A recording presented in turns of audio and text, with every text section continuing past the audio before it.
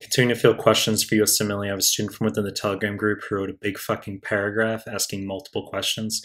The first being about how to memorize boring shit. Those are his words for USMLE. Okay, he says signal transduction pathways, etc. Just boring stuff. And I have very fucking excellent advice here. Okay, so before we get started, please subscribe to my channel. I really appreciate it. Give the video a like. I really appreciate it. Find me on Instagram at Mehlman_medical, MEHLMAN_medical. Links down below. Find me on Telegram.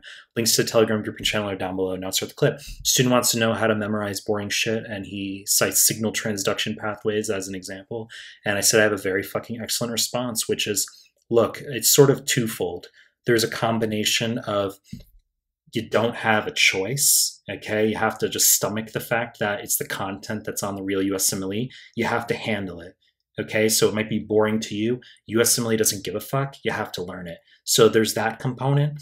But then I would say more importantly, there's actually the aspect of what I don't want you doing is memorizing nonsense, enzymes, pharmacokinetics, etc., but yet you don't know how fucking DKA works, or you don't know the difference between Addison disease versus Conn syndrome. You don't know the difference between SIDH versus DI versus psychogenic polydipsia.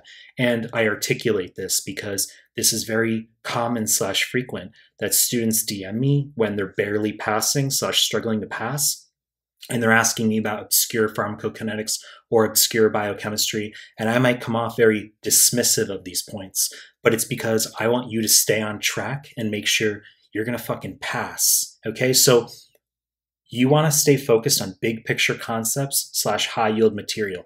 If it happens to be high yield and super fucking boring, let's say you just simply find all of medicine boring. Cystic fibrosis, Duchenne, okay, 2 high yield conditions, and you just think everything's boring. It falls into the category of you have to fucking handle it because it's what's on the exam, and the USMLE doesn't give a fuck about our subjectivity.